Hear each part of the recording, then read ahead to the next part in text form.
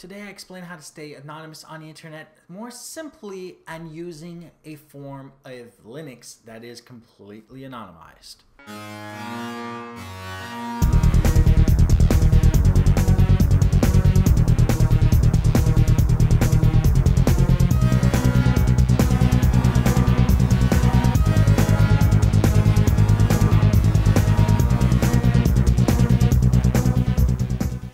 This is TQA Weekly. I'm the host, Steve Smith, aka Z-Axis, and yes, you may call me that.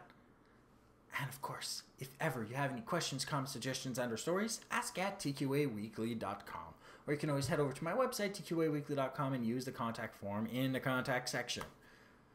Of course, for this specific episode and all other episodes I have done, and we are currently at 124, I provide show notes with sources and the links to the downloads I talk about in each show. And this one is no different. tqaweekly.com/SE3EP24.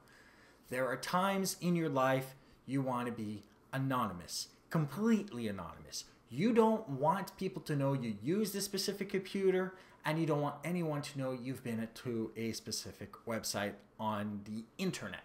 So what you would normally try to do is use a Linux live disk on a computer that you don't want anybody to know that you're using to be able to access the internet or any other functions without modifying the hard drive. Then you'd have to get another USB jump drive, plug that in, load Tor, download Tor temporarily to memory, and connect onto the internet using the Aurora browser, and then you keep having to do that every single time, and you're not anonymous from the get-go. Well, here is a way to bypass the whole process. So what you're going to need is a USB key, me it was a watch, a blank DVD, and an operating system called Tails. Tails stands for the Amnesic Incognito Live System. The live operating system, which is Tails, is a form of Debian GNU Linux. Ubuntu is based off Debian. So for those who have already used Ubuntu, you will feel at home with this. It doesn't look like the newer version. It looks like the classic Ubuntu, which honestly I prefer. And what has been done to this version of Debian is that it's been specifically modified never to modify the hard drive of the computer the live disk is being hosted in. You don't install this, you use it from the disk or a USB jump drive. What it does is, instead of trying to use swap space on the hard drive that it may see, it completely uses your RAM. In other words, it only uses your RAM, to be more accurate. When you shut down, it wipes the RAM clean so nobody knows what has been going on with your computer. To get Tails, by the way, which is free, you go to tails.boum.org. Download the ISO, follow their instructions to confirm it's the correct one, and burn it as an ISO onto a DVD. Do not burn a data disk with the ISO on it. You need to burn it as an ISO onto the disk so that you have a functioning Tails disk. The benefits of the disk are you cannot be infected. There's no way for anybody to modify the disk from the outside. Therefore, your security, as long as you confirm that it is in fact the correct and valid version of Tails through their process they tell you, unless somebody modified it before you burnt it, there is no way to modify it ever again. So this is going to be absolutely safe, a safe version of Tails. Now, some of us may want to use Tails, may want to use it like a normal operating system, and be able to save. What you do is you pop this into any computer and you go and get yourself anything you want. I prefer the watch just because I can actually bring it around and I don't have space in my pockets. And what happens is you will actually use the USB installer. When you are loading from the disk, you're going to go under the applications menu, go to Tails, and then use the Tails USB installer. Once it's on a USB device, even from the USB device, you can install it to another USB device. So that's a bonus. You can make reserved memory on this new device, which is basically another partition that allows you to save documents. Why? Well, by the same token, even though this is an anonymous operating system, you can surf the internet, you can use OpenOffice, edit pictures with GIMP, and a whole bunch of other stuff. This is just basically a more anonymized version of Linux. It is a Linux. It's just that it doesn't save anything to memory unless you explicitly ask it to. This, when you close a computer, you lose the files. If you're using USB memory and make a reserve partition, the documents you write or the pictures you save will stay in that reserve partition.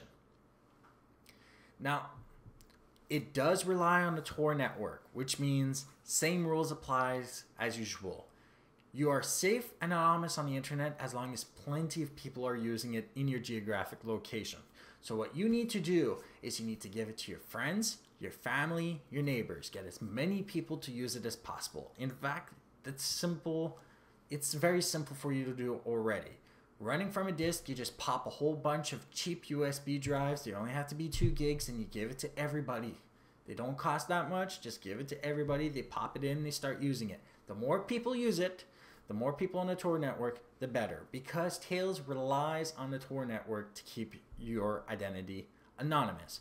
So if there's not that many people in your area using it, it's not actually anonymous. So that is a way to make it safer and more anonymous for everybody. Keep in mind that by the same token as me being asked often, can I use this to shop online? Don't. Do not log onto any websites. Do not go onto anything that specifically attempts to track you, like YouTube.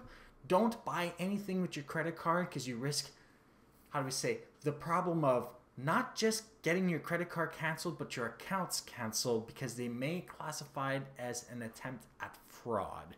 And it's really hard to get accounts back after. So don't buy anything through it. Don't log on to any websites. Stay away from websites that track, so any Google entity whatsoever, because they will attempt to track you. Next week, have you so epically failed in your online adventures that you have been infected with this really crazy scareware virus that encrypts the whole hard drive and then puts up a screen that I will show you next week that says you have been caught doing something illegal, puts out a whole bunch of actual laws in your region with logos of the police, and then asks you to pay a fine, otherwise they'll send immediate legal action against you, but you can't call to confirm because that would actually be telling the cops or the authorities that you have done something. Well, next week I'm going to give you a process at how to actually clean your computer so well that nobody, no forensic examiner could ever get anything off the hard drive. Of course, neither can you. So next week, if you have so epically failed you have terribly infected your computer, come back. I'll explain the process with another application, which is also free, on how to clean your hard drive in a way that there is no way any virus can possibly survive. Remember to like this episode if you're interested in today's topic, share if you think someone else could benefit from this topic, and subscribe if you wish to learn more. For the show notes of this episode, our Android application, our newsletter, other alternate ways of subscribing to the show, and to participate by submitting your questions, comments, suggestions, and/or stories, head over to tqaweekly.com. Stay safe and online, and have a great day. Goodbye.